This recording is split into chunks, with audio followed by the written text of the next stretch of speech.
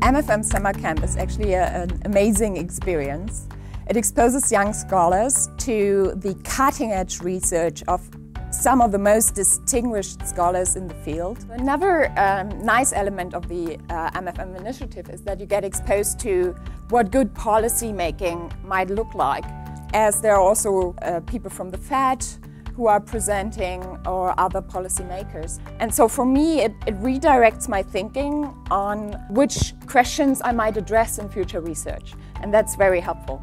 Just through the discussions at lunch or at these social events, there's so many interesting insights you can collect from other young scholars, and you can build a network. And I think that's all what the MFM initiative is about. It's about building a network, and that's invaluable. So yes, I think it's just a great experience. MFM is a very special experience to me. It's such a great opportunity to meet all these young scholars and faculties, and that we can actually just talk about our research in just around a fireplace, or just a casual discussion about economics. Another one of the great advantages has been to become part of the MFM community, to connect with this extraordinary network of students and professors. And I think the summer camp is especially one of the best opportunities for doing this. And there are very few conferences available in economics, and I think many fields, that are geared towards young scholars. And it's not only been great practical preparation, but I really think it's improving the quality of my research. I think it's extremely important for macro-financial research to be informed by new data, and also a lot of institutional knowledge. And one of the great strengths of this conference is to introduce us to new regulations around the world. We've gained a lot of new tools and a lot of great new institutional information that we can incorporate into our research going forward. I think it's actually one of the unique things about the MFM is the way it's not just the topic area in macrofinance and systemic risk and quantitative models, but the fact that you have together in one conference, you know, even young but also advanced graduate students, young faculty and older faculty, and regulators and practitioners all together. I don't know of any other venue where you get that distribution across people at different points in their career.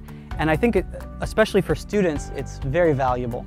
It's very valuable for them to participate, and for me, when I was doing it, to participate as a peer with people who are in a very different stage of their career, and because you need to do that once you graduate, that's who you will become.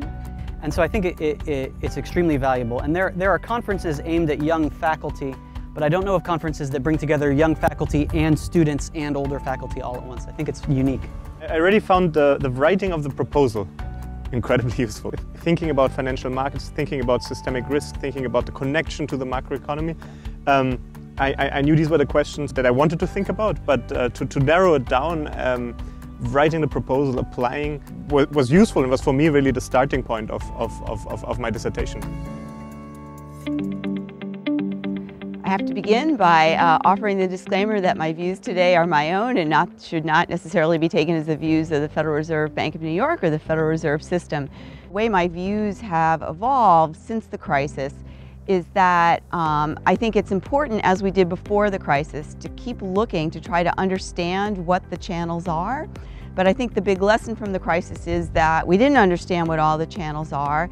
And, you know, in a crisis, it's likely that we won't necessarily understand what all the channels are. So therefore, it's important that the system be robust against disruptions, no matter where they come from.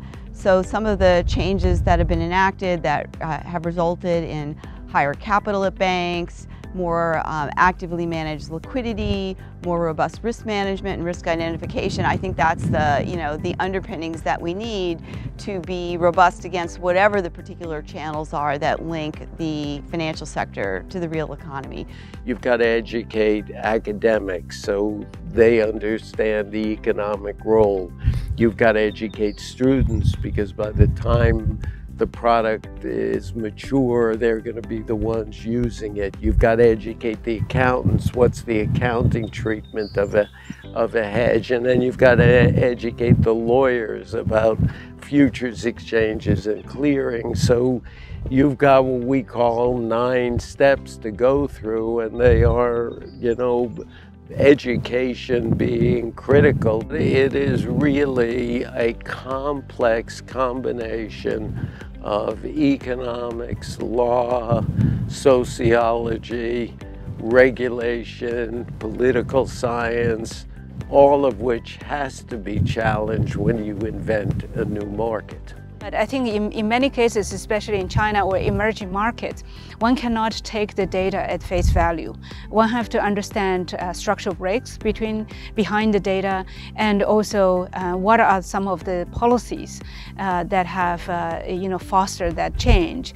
And I saw a lot of very interesting topics at this seminar, including on housing market and risk management, exchange rate, in different participants in the asset market. So those are all very interesting. So Andy, what do you view as the success of this MFM project we've done for 7 years? Well, I think there are 3 different levels of success. One, of course, is that we've gotten a lot of great research done by a number of scholars, particularly young scholars. Second, I think we've raised the awareness of our colleagues to the importance of systemic risk and why macro and finance need to be put together. But to me, the most important aspect is that we've encouraged a whole generation of young scholars to go into this field. And I think that's going to be the future of macro financial research. One of the benefits of having this incredible group of students is that I think they feed off of each other. Yeah. And they really have access now to enormous amounts of ideas, opportunities, and just the ability to interact with regulators, policymakers, professionals in the investment management industry, and first-rate academics. I think it's a great way to get them going. Do you think that the connections that we've made to research leaders in the central banks and elsewhere has put on the table important questions? If we're just an academic-only type of venture, then I think we would have potentially missed that. Well, a surprising benefit of these meetings is that the regulators and policymakers have told us that they actually enjoy the opportunity to interact with each other in a kind of a neutral setting. Yeah. It's one thing for the Bank of England to call up the Fed and ask a question about a particular model. It's another thing for them to be at an academic conference and talk about it at a coffee break or in the middle of a session. It's a much less threatening, formal process.